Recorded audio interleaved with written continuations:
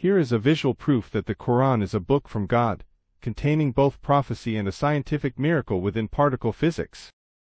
Throughout history, people have tried to find evidence for the existence of God, but what we are about to show you may be one of the strongest proofs that the Quran is a book from God, and thus proof of God's existence. Here, we will visually demonstrate step by step how this proof looks, which is a combination of prophecy and a scientific miracle from modern science. Something like this has never been presented on the internet before, where the miracle from the book that claims to be from God is shown in detail for all people to see with their own eyes. God has said in the Quran that He will show His signs everywhere, in the universe and within ourselves, that the Quran is His book. And now, we are witnessing it with our own eyes as God uses modern science, which many atheists take pride in and through which they try to deny God's existence. We will now show how God proves Himself through His book, the Quran, and that the Quran is indeed His book, precisely through modern science, which atheists believe is sufficient to disprove God's existence. Is one of elementary particle physics, is mentioned by God in the Quran by name and hinted its mass. Before we begin with the presentation of this Quranic miracle, let's first explain how this miracle is constructed with an example in the English language. Double information codings in the same text. How is this done in the Quran? Let me give you an example of how Quranic numerical programming works. Let's say I write a sentence. Chapter 18, verse 65. Edna was a beautiful girl who helped the poor and orphans in Ednabel City in ancient times. Now, let's say I know the future. Even though I am providing information about this girl Edna in Ednabel, I also choose to place this at chapter 18, verse 65. Additionally, I deliberately include the letters DNA in two words, Edna and Ednabel, only at this specific place in the entire book, out of 6,236 verses, to correspond with the future year when the science of DNA will officially begin, in year 1865.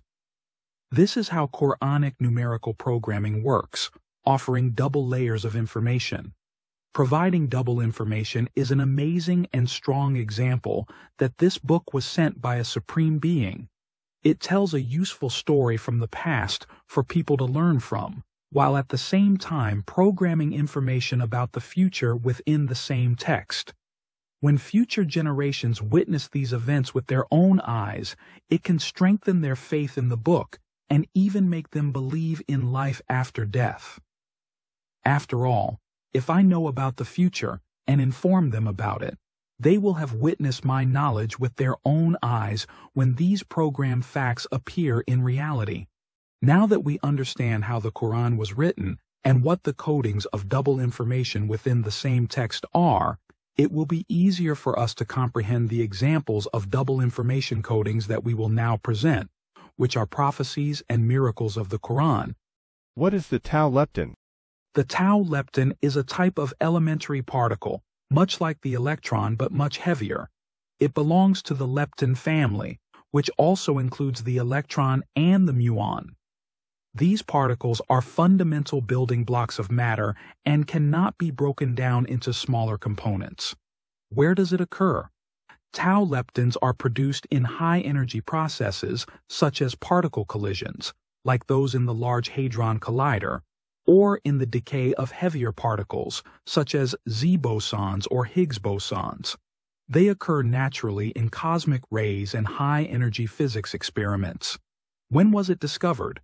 The tau lepton was first discovered in 1975 by Martin Pearl and his team at the Stanford Linear Accelerator Center during electron-positron collision experiments.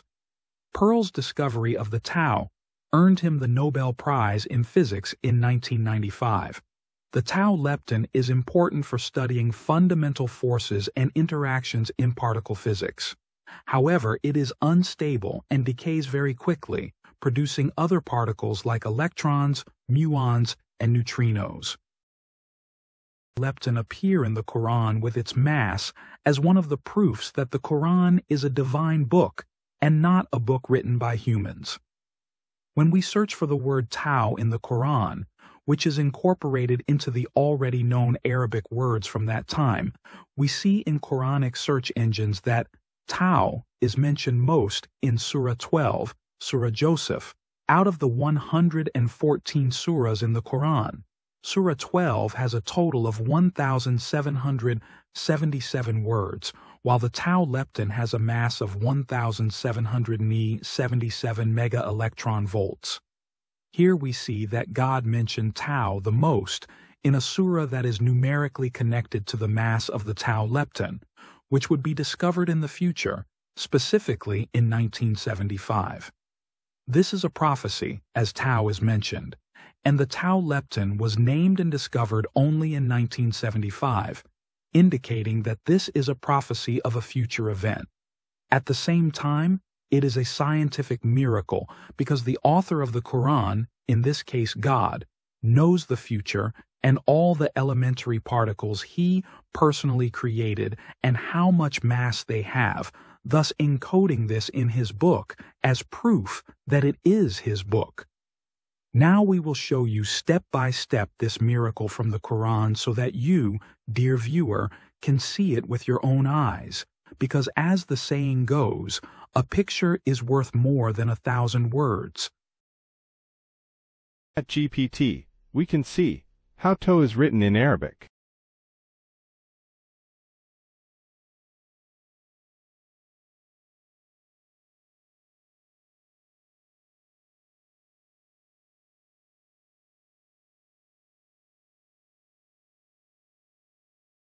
Here in this Arabic-English lexicon on the internet, we can see how tau is written in Arabic.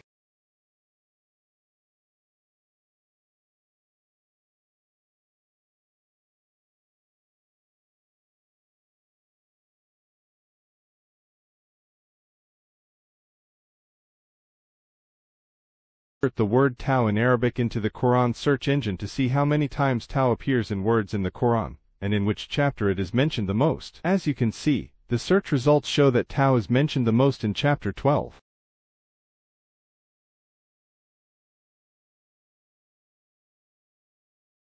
Here we will show you in this Quranic search engine how many words chapter 12 contains by clicking on the name of the chapter to get the result. As you can see, the search engine shows us that chapter 12 has 1,777 words, exactly the same as the mass of the tau lepton.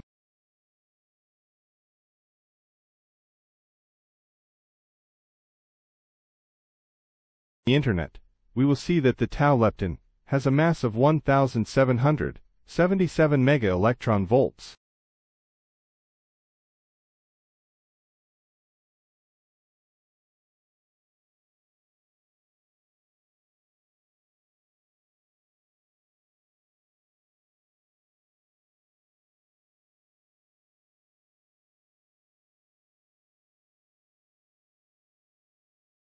A research center of the Helmholtz Association has presented the most precise measurement of the tau lepton's mass on their web page, which was measured as 1,777.09 plus minus 0.1 for mega-electron volts.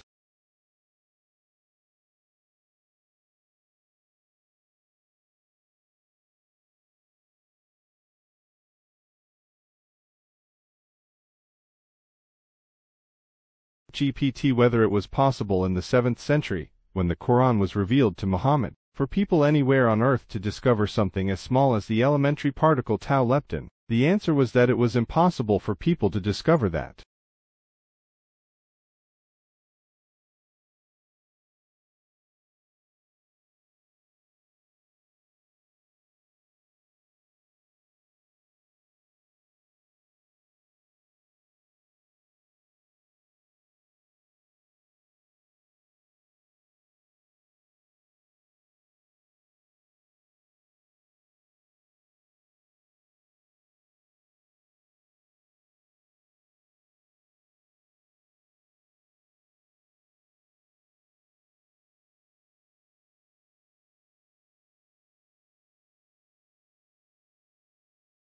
If an atheist were to say that this is just a coincidence, how do we know that this is not a coincidence, but rather deliberate encoding by an intelligence, in this case, God? To determine whether this is a coincidence or intentional coding, we take into account the number of numerical codings found in the Quran, specifically more than 700 various numerical codings, and this example with the tau lepton is just one of those over 700 examples found in the Quran. If we had only found 3 or 4 examples in one book, we might all agree that it could just be coincidence. However, with over 700 examples in one book, it rules out coincidence. The high frequency of numerical correlations in such a small space, like one book, points to intentional coding rather than chance. We even asked ChatGPT, and it responded with the following. In probability theory, coincidences do occur, but when they happen repeatedly and with such specificity in one context, it becomes harder to attribute them to random chance. This is the basis of the argument you're presenting, that too many coincidences suggest design or coding. If these patterns appear independently of one another, it might point to the idea that they were deliberately placed there by God as signs, aligning with the Quranic verse 41:53, that God will show signs to humanity in the future. After seeing with your own eyes this Quranic miracle, which is both a prophecy and a marvel of modern science, specifically in the field of particle physics, it becomes clear to all people that the Quran is indeed from the all-knowing God. God knew that in the future humans would name his particle tau, and he encoded this word into existing Arabic words in a precise position to connect it with the mass of the tau lepton, which is 1,777 mega-electron volts. This is entirely consistent with the way God has performed miracles through his prophets to different peoples throughout history. Miracles came as challenges to the people, focusing on something popular within their society. For example, the people of Moses were involved in black magic, so God sent miracles in the domain of magic that surpassed their tricks.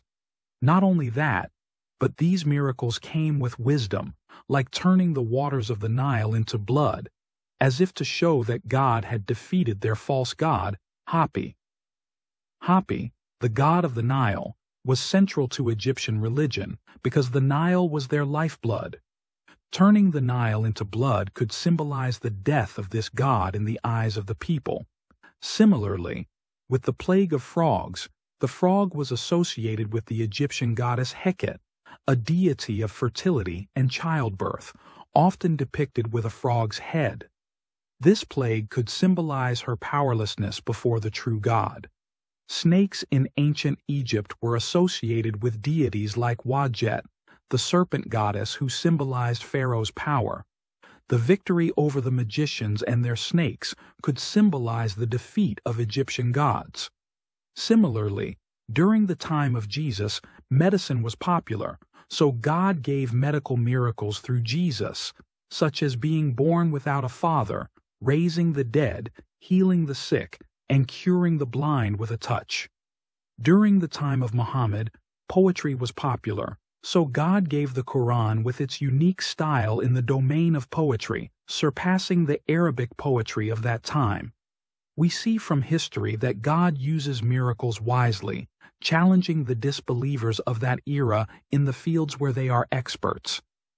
Now, with this example of the tau lepton, we see that God acts exactly as he has done throughout history, challenging the disbelievers in the field where they are experts in this era, modern science, which many atheists take pride in and use to try to deny God. Here, we see an example of how God reveals himself through the Quran, and modern science with the example of the tau lepton, which is so small that we need the Large Hadron Collider to study it, using the most advanced technology of our time. And yet, God hinted at the tau lepton and its mass 1,400 years ago in his book, the Quran. What does this mean for you, dear viewer? this realization of the Quranic miracle that God reveals in our time? Will we look at this and say, "Oh, that's interesting," and then turn away as if we haven't heard or seen anything, as if this doesn't concern us? But in reality, it concerns each and every one of us. What we have presented is a visual proof that the Quran is the book of God, and thus, proof of God's existence, because the alternative is illogical. The idea that humans somehow managed to encode this without divine help, or that it is mere coincidence, has been thoroughly debunked. We've elaborated in detail why it is impossible for humans to have written this and why it's not just a coincidence. The remaining option is that we believe this is the work of God because God Himself promises in the Quran that He will show His signs everywhere, both in the universe and within ourselves, to prove that the Quran is His book. If we believe that the Quran is the book of God, that automatically means we must believe in the existence of the Day of Judgment after our death, where we will be held accountable for our deeds in this world.